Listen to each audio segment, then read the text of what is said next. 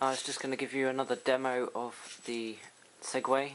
As you see, it's going at the moment, very stable, and it's not got any connections. It's not connected to anything. No trickery here. But yeah, there's the beam isn't even attached, so it's not. This bit will wobble slightly.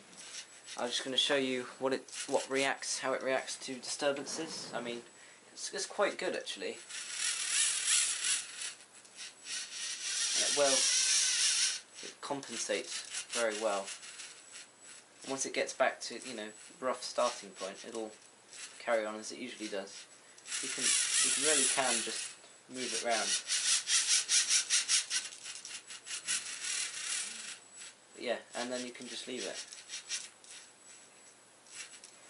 Yeah, I mean you can do pretty much anything to it within reason. Not slamming your hand on it or anything, but within reason. I mean, you can even things like if you can get your hand in the way, it'll just sort of bounce off. But within reason, as long as it stays on the same surface, and it's not like a massive drop or anything. I mean, you can do what you want, and it should stay balanced. This is helped by the gearing system here.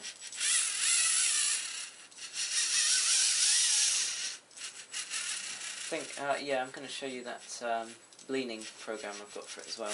Well, not program. Yeah, I'll just find that for you.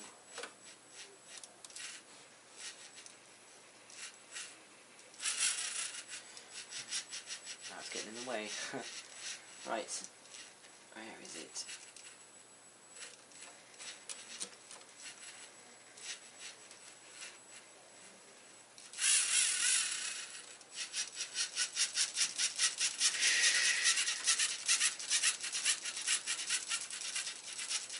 You see, even when it gets into one of these wobbles, it does sort itself out after a few minutes. Well, a few seconds actually.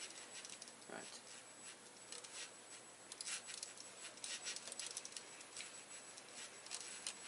Here it is.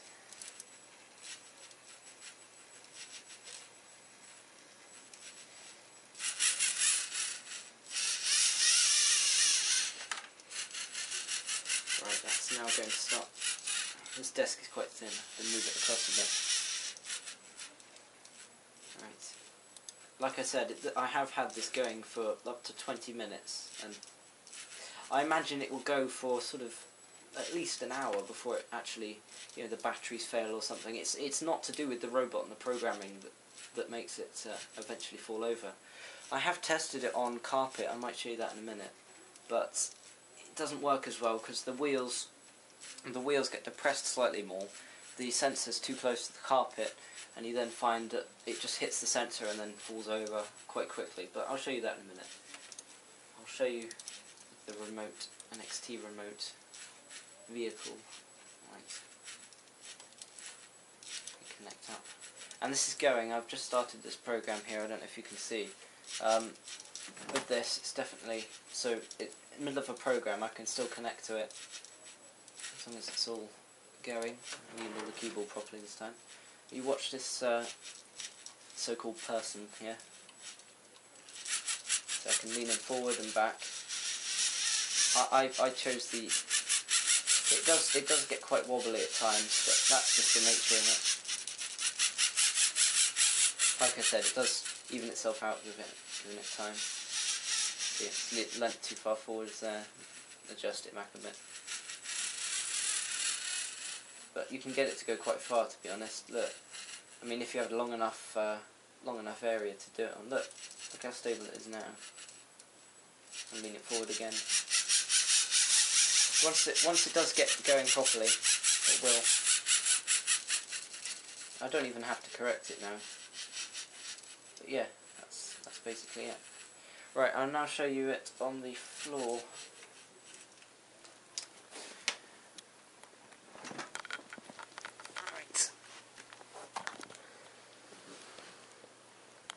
This is just my bedroom floor, it's nothing special. And the light is just above it, so if there are any problems, it's likely to be here. There we go.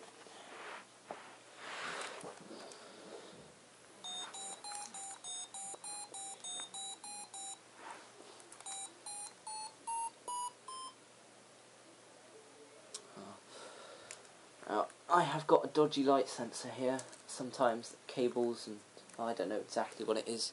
If anyone has any ideas why this occasionally won't work, I don't know. There we go. Come on. There we go. Yeah. It doesn't like the carpet very much. I'll try that again.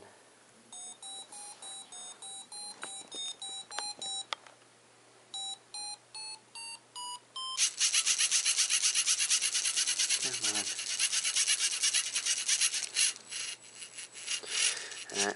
It's slightly too much weight backwards. I can't. I don't have 3 hands, but yeah, it's reasonable on carpet. Like I said, uniform surfaces are better.